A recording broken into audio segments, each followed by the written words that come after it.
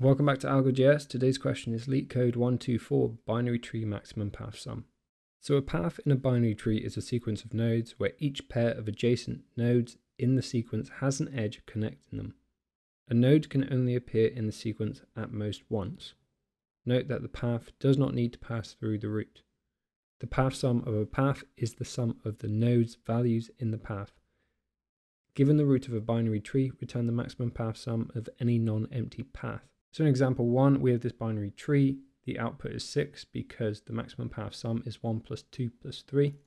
In example 2, we have this binary tree. The output is 42, where we have the maximum path sum equaling this subtree right here, 15 plus 20 plus 7. Okay, so there's a lot to consider with this question. We're going to be using DFS, so we need to keep track of the maximum path. So we'll just call it max for now.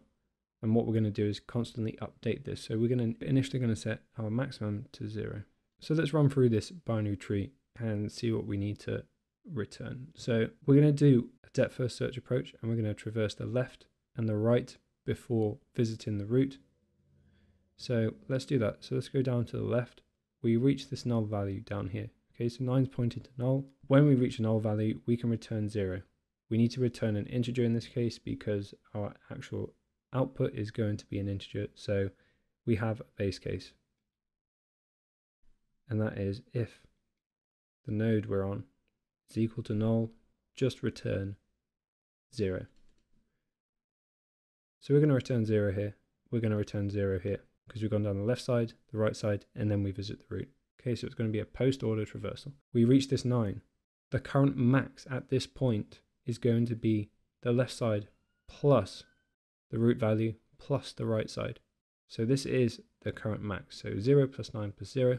Is that greater than our max of 0? Yes, it is. So we can update that. Now, what we need to pass up from this side is going to be the maximum between the left value and the right value plus the root value. Now, the reason we do this is because we cannot take both of these subtrees, so this left side and this right side, we cannot include both of those in this path, right? This path here is a valid path, and this path right here is a valid path, but including both of them is not valid. So we need to return up the root value plus the maximum between left or right. So in this case, it's just 0, so we're going to return up 9.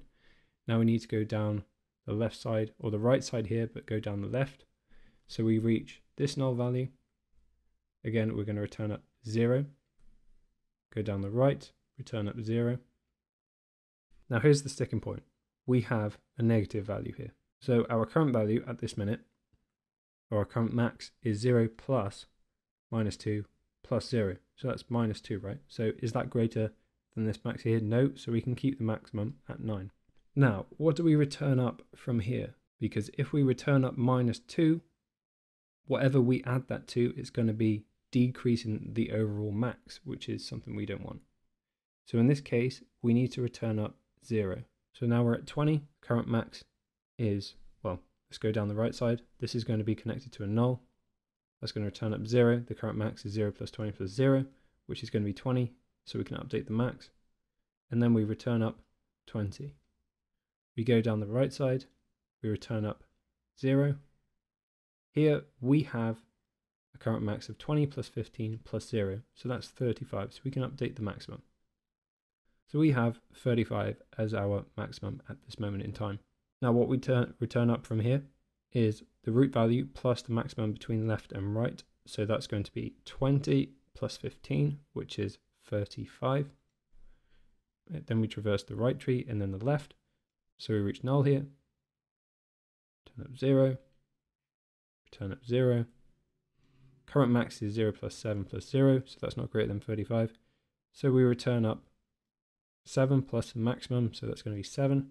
Now we have a current max of 35 plus 20 plus 7, which is equal to 55 plus 7, which is equal to 62. So that's greater than 35, so we can update the max. Now we return up the root value plus the maximum between left and right, so that's going to be 35 plus 20. So we return up 55. Now at this level, we have the root value of 10 plus 9 plus 55, which is equal to 74. So we can update the max again. And because we've reached the root, we have nowhere else to look. So we return this value here. So the complexity analysis for this question, time is going to be ON, where N is the number of nodes, since we visit each node no more than twice. And then space is going to be O of H, where H is the height of the tree. So let's code this out. So we need the max variable, which will initially set to negative infinity. I said in the explanation it should be 0, but actually it should be negative infinity just to account for any values less than 0. Okay, so let's create the function. We'll call it DFS. I'm going to pass in root. When we call it, we'll pass in root. And we also need to return max at the end of this. So as we said in the explanation, if root is undefined, we can return 0. So if we reach a null value, we just return up an integer. Then we need to do the post-order traversal, so left, right, then root. So let's get the left, which is equal to DFS root.left. Let's do the same for right, but on the right side, so DFS root.right. And then we can get the current max. So current max is going to be equal to left plus root.val plus right. So this is where we're getting the total of the subtree. Now the issue is, at this moment in time, we haven't accounted for negative values. And the way we do that is by using math.max and comparing the left side with 0 and returning whichever value is greatest. And we can do the same for the right. 0 DFS root.right.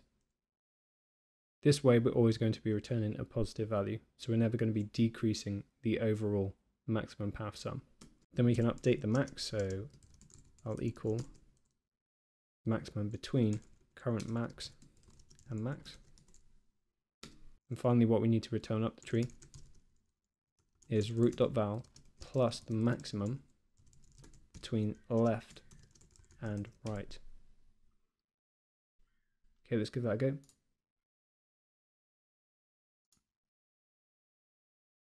And there you have it.